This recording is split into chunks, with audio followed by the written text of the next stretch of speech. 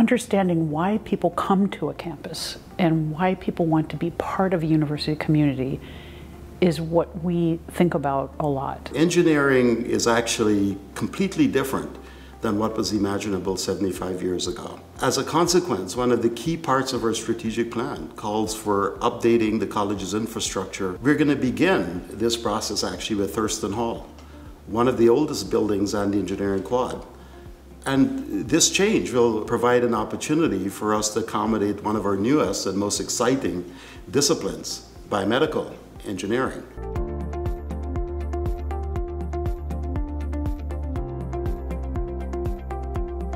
So BME gains teaching space with this addition. So the first floor right now is intended to have design studios, which will house both for our senior design and also for the Master of Engineering projects that we do.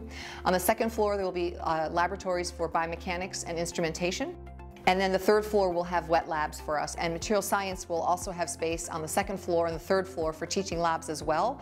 And we've been talking a lot with them about how we can work together. MSE is particularly excited that the whole fourth floor is going to be devoted to MSE research labs. So we're going to be able to house 4 faculty there, including 2 new hires. And those are hires that we wouldn't have been able to make without the ability to give them lab space in the addition. The Thurston project, I think, would be a good example at the center of the engineering quad of what we can do in these old buildings with new imagination.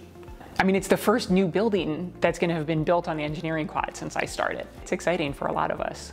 And then again, you know, bringing BME onto the quad, I think, is going to be important as well. So I think the opportunity to have biomedical engineering in the engineering quad is enormous and really important. This transformation of a student from a freshman into a graduating engineer, the community and the project teams and the teamwork is a big part of that, in fact. And so I think that is really important for our students to have. Thurston Hall puts us squarely in the middle of the community.